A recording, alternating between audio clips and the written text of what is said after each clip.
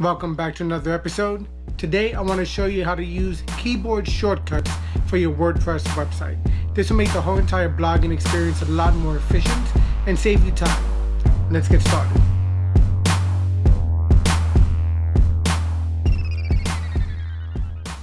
Today I want to go over keyboard shortcuts that you could use when you're blogging on your WordPress powered website. Now this is beneficial because it saves you time. Once you get familiar with these keyboard shortcuts, you'll be able to blog faster than you would if you had to start searching around for icons and options within your toolbars and stuff. So, I like keyboard shortcuts. They work for me. I try to learn as many of them as I can, for various applications, and I've, learned the most important ones for WordPress. All right, so to get started, I'm going to teach you the first one, which is going to help you find all the shortcuts. So for this one, I'm going to press Shift-Alt-H, and this will bring up the keyboard shortcuts. And you'll see that these are the options you have. In default shortcuts, Control plus letter. If you're on a Mac, it'll be Command plus letter. And these are the options you have there. And then if you want to use the additional shortcuts, the Shift plus Alt and then the letter or number in this case will accomplish those. And then you'll see all those options. And then if you want bulleted list or a numbered list, these are what you use. When starting a new paragraph in one of these formatting shortcuts followed by a space, the formatting will be applied automatically. Press backspace or escape to undo. And then the following formatting shortcuts are replaced when pressing enter. Press escape or undo button to undo. All right, so you have these. So you see some of them are duplicated, multiple ways to accomplish the same goal. And then you have your focus shortcuts, and there's also some common shortcuts. But for now, let's go over the most important and most widely used keyboard shortcuts. So to get started, I'm just going to type out some gibberish over here. Now, the first one is I'm going to select all. So I'll press Ctrl A. It selects all the text on the page, right? Easy. That's something basic. Now let's copy it. Ctrl C, and then I'm going to paste it right afterwards. Ctrl V. So Ctrl A to select all the text, Ctrl C to copy the text, and Ctrl V to paste the text. Now to undo that, you will press Ctrl Z, and it removes your last edit that you made to your post here. And then if you want to redo it, Ctrl Y will do that. All right, so we have Ctrl A to select all, Ctrl C to copy, Ctrl V to paste, Ctrl Z to undo, Ctrl Y to redo. All right, so now let's select all again. And now I'm going to press Ctrl B, and now we have it bold. I'll select all, Ctrl I to make it italicized. Now, if you don't want to have it bold and italicized, you just press the Ctrl B while that text is selected. And if you want to take away the italicized, Ctrl I again.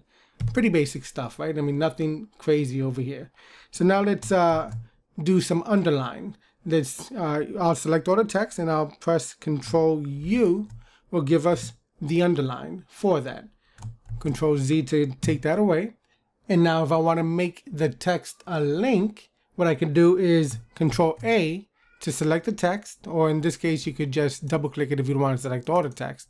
So I'll double click that text right there, and then I'll press Ctrl K. So I'll be able to paste in a URL. I can customize it, things like that. And then the next option I'm going to choose, we're going to start going over the Alt Shift keys. So I'm going to select all this here, and then I'm going to press Alt Shift and C will center align the content. Alt Shift and R will right align it. If you want to bring it back to Alt Shift and L to left align it, which is the default anyway. So that does that, right? All right, so now if you want to do a bulleted list, you can press Shift Alt U and it makes the bulleted list for you.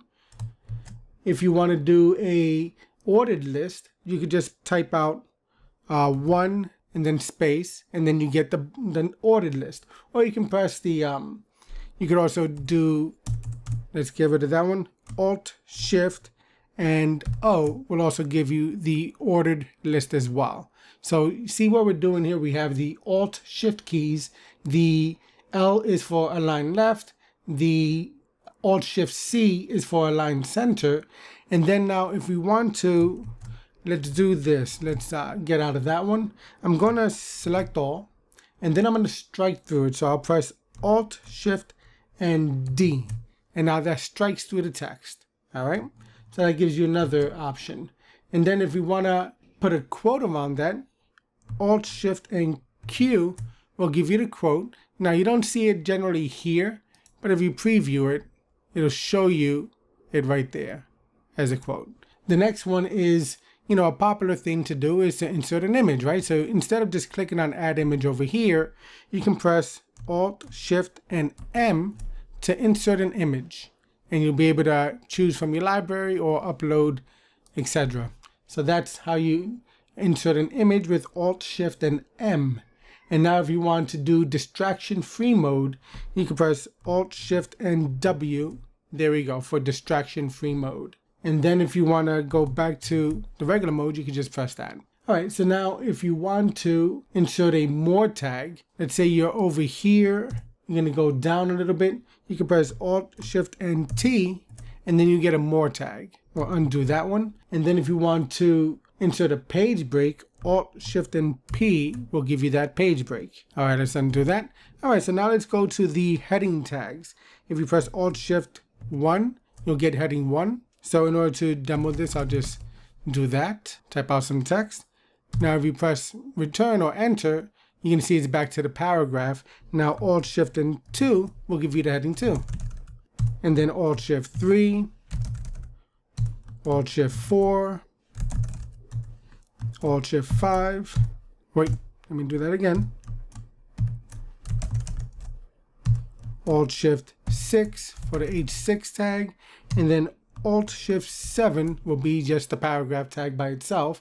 So like if you wanted to change this one over here to a paragraph, there you go, Alt, Shift, 7 will accomplish that goal. Another way for a block quote, let's say you want to double click this one, you can press Alt, Shift, and 8 will make that into a block quote. All right, let's undo that one. And then if you wanted to make this like an address, you can just press Alt, Shift, and 9, and it'll give it the address class. All right, so we'll undo that again. Okay, so let's go down further. So the next options I'm going to do here is I'm going to press some of the formatting keys. So I'll just press the Shift and asterisk and then a space, and it gives me a bulleted list or an unordered list. We'll get rid of that. And then another way to do it would be to press the dash sign and then press space, and you'll get that. And then if you want to do an ordered list, you could just type out 1 period space and it'll give you the ordered list. Or you could do 1 parentheses space and it gives you the ordered list as well.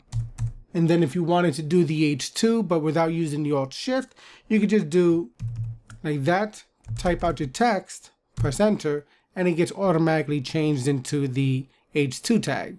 Or if you want to do the same thing for the H3, it would be 3 pound signs, your text, and there you go. And it goes the same way down the rankings of the heading tags to the H6.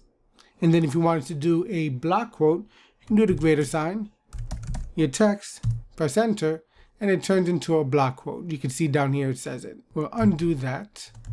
And then if you want to do a horizontal line, it'll be 3 dashes. And then you get your horizontal line. Now, if you want to do a code block, the way you do this is you would put the tick symbol, which is typically in the upper left-hand corner, underneath the escape key. And then you would put whatever code you're going to put, followed by another tick, and then you get the code format. So let's preview this, see how it comes out. This is what we did there. This is that gibberish, but it comes out like code.